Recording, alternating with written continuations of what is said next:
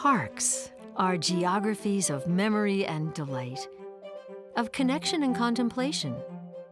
They're places to play, to wander lost in thought, to explore. They provide a soul-satisfying refuge and bring us back to our humanity. A city park breaks the boundaries imposed by the urban environment, boundaries of race, class, neighborhood culture, the street grid, the avoidance of strangers. When we enter a park, we expand because parks are everyone's backyard and play space. When you go to the park, you're not only all equal, but you all share in the ownership of this space. Whatever your hardship in your community might be, when you're sitting on a bench in Boston Common, it's your turf. Few urban spaces allow us to come into such easy contact with people from every background and neighborhood. Millions of people live in cities, and city parks are a vital and precious part of our lives. But they need care, and they need advocates. They're not neighborhood parks, they're city parks. And I think that's a really important distinction. They bring people together from all over the city on a daily basis. This is the story of the Friends of the Public Garden, an organization that came into being to fight for the health and well-being of the historic parks in the heart of Boston: the Public Garden, the Boston Common, and Commonwealth Avenue Mall. From our 21st century seat, let's look at our three parks, rediscover their origins, and learn of the Friends' role in their modern history. The oldest park in the United States, the 48-acre Boston Common, was established by public subscription in 1634. The Puritans brought with them a desire for common land, primarily for pasture. Further uses mirror the history of the city and the nation. A site of execution and persecution, it also was a site integral to the American Revolution and the Civil War. An urbanized and prospering Boston of the 19th century converted pastoral uses to a place for organized public recreation, landscaping, art, and celebration.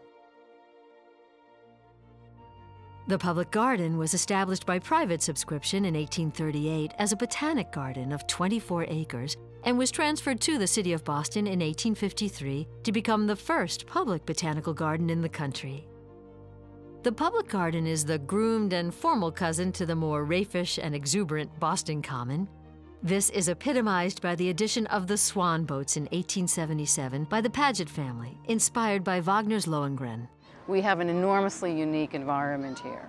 In fact, that is the magic of the experience of the swan boats. It's the environment in which this happens. We've always recognized that they were the centerpiece of the Public Garden and its greatest attraction. Specimen trees, ornamental and tropical plantings, and formal parterres are surrounded by residential architecture and create a noble yet ethereal intimacy. Boston's answer to the Champs-Élysées, the Commonwealth Avenue Mall provided the central boulevard to a neighborhood built on reclaimed and filled land over a 40-year period. Extraordinary prosperity and a burgeoning merchant and industrial class demanded an outward and physical reflection of its sophistication and urbanity. It was a main promenade for this very elegant neighborhood when it was first built. So there are pictures of ladies with parasols and baby carriages, and it was always used somewhat ceremoniously, but people use it in all kinds of ways, and over time it's changed. It remains one of the country's finest examples of 19th century architecture and planning.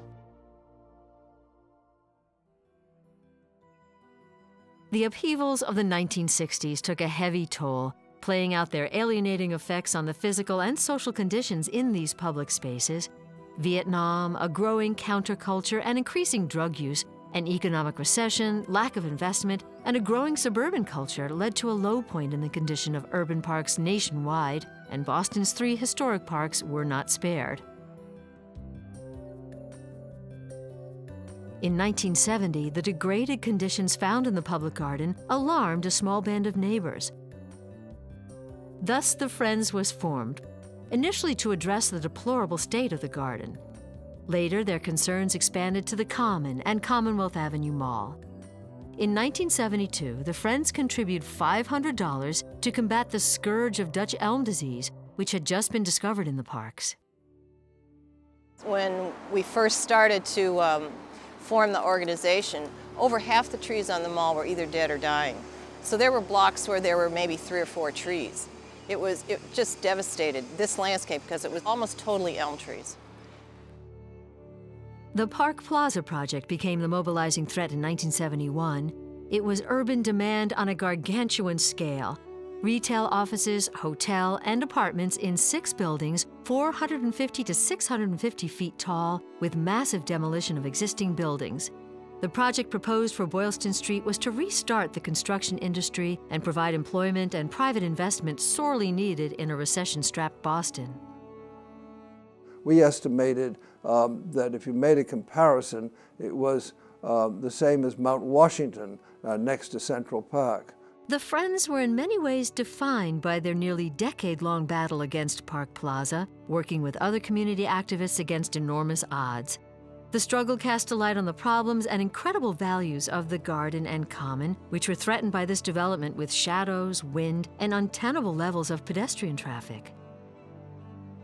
And Park Plaza was a terrible threat to the parks, but it also did something beneficial. It focused attention on the work of the Friends and the conditions of the park in a manner that we never could have otherwise have achieved. It persuaded the city to set to work to begin the restoration, first of the public garden and then of the common as well. This long and dramatic battle was a watershed in the public realm, establishing the principle of citizen participation in the planning of large urban renewal projects. Also a first was the need to prepare environmental impact statements to study the effect of wind, scale, shadow, and traffic generated by such development on neighborhoods and green spaces. The care of a park is constant, a continual and never-ending process. Every week, in every season, every year, there's work to be done. Our stewardship extends the City of Boston's capacity to do this vital work and to advocate for the parks. Our thousands of volunteer hours and expert care over the last 4 decades have pulled our historic parks in the heart of Boston back from the brink. We could not manage particularly these 3 parks to the level they are now without the help of the Friends. They are really critical to us, and they make all the difference, I think, in the level of care you see. The downtown core would not look like it looks today if it weren't for the Friends of the Public Garden. It just wouldn't. When parents come to view an institution of higher ed for their son or daughter, they know what their son and daughter may be interested in their field of education, their field of interest and study. But most importantly to a parent is to see the environment in which their child will be living. And when you come around the bend, either down Tremont or up Boylston, there is no way that a parent can't appreciate the incredible work that's ongoing each and every day with the Friends. I mean, it's no secret that the parks that have Friends are the best maintained parks, you know? They're the best parks in the city. And it's because they're able to plug that gap between what the city is able to do and what the parks really need and deserve. I feel that I've seen enormous change. And I think that I've learned from the Friends that it isn't simply about caring for a space, but it is creating a sustainable model for that space to be as beautiful as it potentially can be forever. I think the Friends of the Public Garden are really a model of how a public-private partnership works. Please keep going. The Parks Department needs you. We couldn't possibly continue without support like this. Congratulations to the Friends, and a big heartfelt thank you. And I wish ahead for many more decades working together to maintain and preserve what I personally think is the most beautiful part of Boston. A man who wrote a book about the Common many years ago, Mark DeWolf Howe, said at the end of his little book, A Little History of the Common, that whenever the Common was threatened, there was always an army of citizens who would come to its rescue. And I think there always will be such an army to care for these special historic green spaces.